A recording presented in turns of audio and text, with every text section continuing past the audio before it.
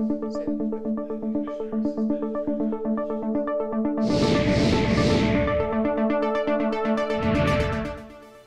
with respect to details about the officer, I don't have any update other than was given at the hospital. And since it's under investigation, you know, I can't speak about the details of the incident. I can say, upon learning as different things are coming out, there's no acceptable explanation for why live rounds were at a training exercise. And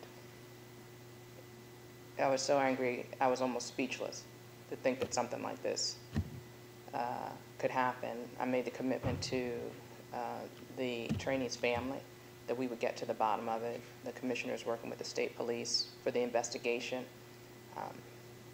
It shouldn't have happened. And with respect to the suspensions, yeah, I have full confidence that the commissioner, who is more than just angry, he's determined to make sure that we get to the bottom of it, to make sure that nothing like this ever happens again, is taking the correct actions. I'd like to ask about two school-related issues. The first is this week it came out that the city's graduation rate has remained stagnant over the past 4 years, but improved by 3% in the past year. I wanted to get your thoughts about whether enough's being done to make sure kids aren't dropping out of school. Yeah, I think it's one of those things, if you have one kid that drops out, that's too many. Because I know that there's some way, in every path is not for every child, but there is a path for every child, and that's what we should be, that's what we should look for. I know that that Dr. Alonso has done a lot to try to reach what the young people are called disconnected youth or unconnected youth, young people who have fallen, who have slipped through the cracks, and try to get them back into the school system. But that is work that has to continue. We have to look for new ways, different ways to get these kids to finish their education so they have an opportunity to become productive members of society. I don't think we serve the young people or our greater community when we don't do that, make that extra push. And the other matter I'd like to ask about is the charter school vote last night. Several were selected to be closed, including Blueford East, which we had highlighted over the weekend as having all sorts of financial problems.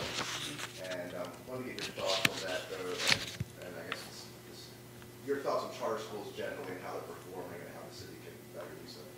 I think charter schools are much the same as our regular public schools. There are some that are performing exceptionally well and some that are having challenges.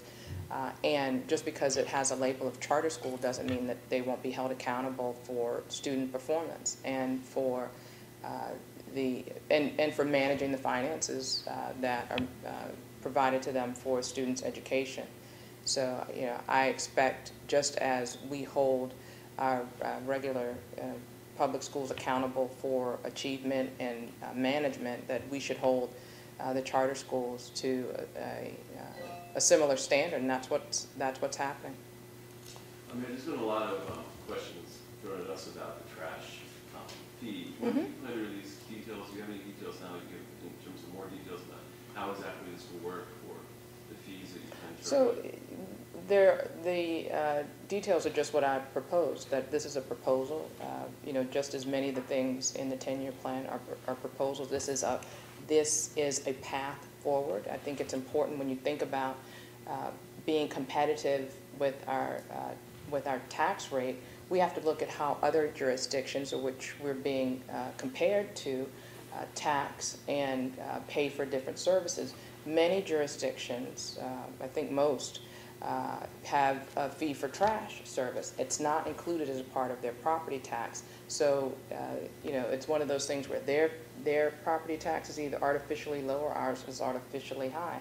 My goal is to get us on an even keel. So if there's a comparison of one county, one jurisdiction to the other, that it's a fair comparison. Additionally, we're looking for sustainable models for trash collection, and different people have different trash needs, and putting this sanitation fee in place will give us an opportunity to look for ways that we can, you know, if you are a heavy recycler and barely have any trash, you know, is there a way to compensate, you know, or to offset your expenses for your trash? It's just, we have to find a better way to do it, and that's what, that's just one part of the plan to get there. So does that mean details in terms of the specifics of the charges, how much money? No specifics yet. You know, all of those things need to be hashed out. What I laid forward is a plan to help us reduce costs and to be more competitive when it comes to our property tax rate. The details is what we know we have to hash out over the next months. One more question, please. And in terms of, my understanding is that this is that one of the big drivers behind this is to get the nonprofits who don't pay any property tax right now to contribute to the city finances. You know, how important is it to come up with creative ways to get that segment of Baltimore contributing to the bottom line? So the main driver is getting Baltimore City's fiscal foundation firm and making sure that our structural deficit isn't a legacy of my administration, that we get it under control and make the hard decisions now so we can have the future that we want for our families. That's the driver. And in taking a look at what needs to be done, we have to look, just like we're looking at pensions and healthcare costs and wellness programs, we have to look at the fact that over $4 billion is off the tax rolls because of not-for-profits. Do not-for-profits contribute to our city? Of course they do. Jobs, resources, care, all of those things. But we cannot ignore the fact that more than $4 billion is off the tax roll. We have to come up with a solution.